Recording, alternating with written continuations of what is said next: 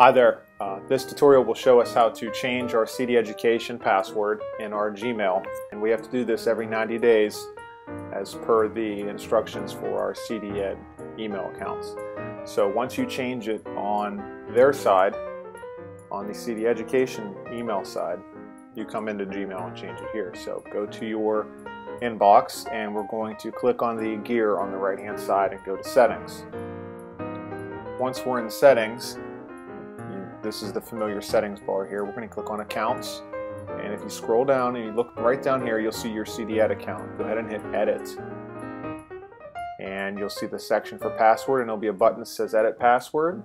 Put in your new password, the one that you just changed, and hit save, and that's it.